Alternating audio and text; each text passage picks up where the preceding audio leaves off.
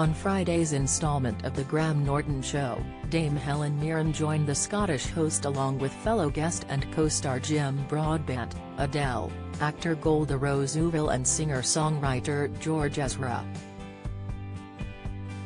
The 76-year-old actor was on the chat show to discuss her new role as Dorothy Bunton in The Duke, a new comedy drama produced by Nikki Bentham.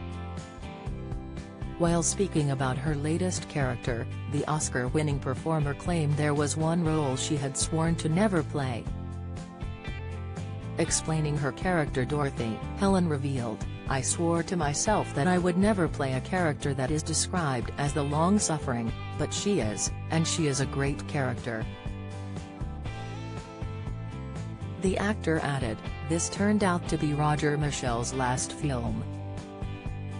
He was a great film director and I think it is wonderful to have this as his last because it is very funny, but at the same time it has great emotional depth." Roger was perhaps better known for directing films such as Notting Hill and Venus, as well as the 1995 made-for-television film Persuasion. Yellowstone, 1883 fans spot glaring historical Elsa Dutton error set in 1962. The Duke follows the true story of a retired Geordie couple, Kempton and Dorothy Bunton. Kempton, a 60-year-old taxi driver, took the media by storm after had stolen Goya's famous portrait of the Duke of Wellington from the National Gallery in London. This event was the first and remains the only theft in the gallery's history. Kempton sent ransom notes stating he would return the painting on the condition that the UK government would invest more money into care for the elderly, raising awareness for his long-running campaign for pensioners. But in a fresh twist to the bizarre case, it emerged that not everything was as it seemed with Kempton. Later, in the scenes set to air on Friday's installment of The Graham Norton Show, Helen gushed over her husband and American film director Taylor Hackford after the couple have shared quality time with each other during lockdown for the first time in 30-odd years. While discussing her partner, the film star began, "For the first time in 30-odd years of marriage we sat at the table opposite each other and had dinner together every night for 6 months," she added, "It was fantastic, brilliant."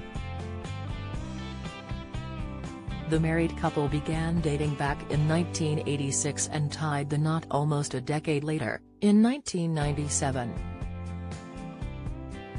The American movie mogul has produced films such as La Bamba, Queen's Logic, and Defenseless.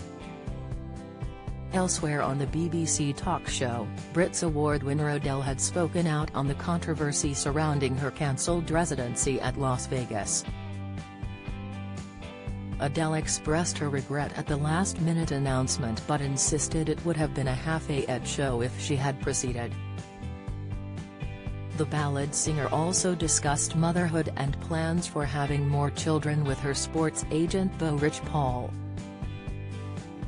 Adele won 3 out of the 4 main prizes at the Brit Awards on Tuesday. The Chasing Pavements writer won the Best Artist, Album and Song of the Year for Easy on Me.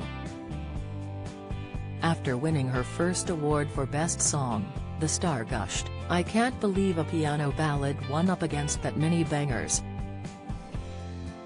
The Graham Norton Show airs on BBC One at 10:35 p.m. and will be available on BBC iPlayer.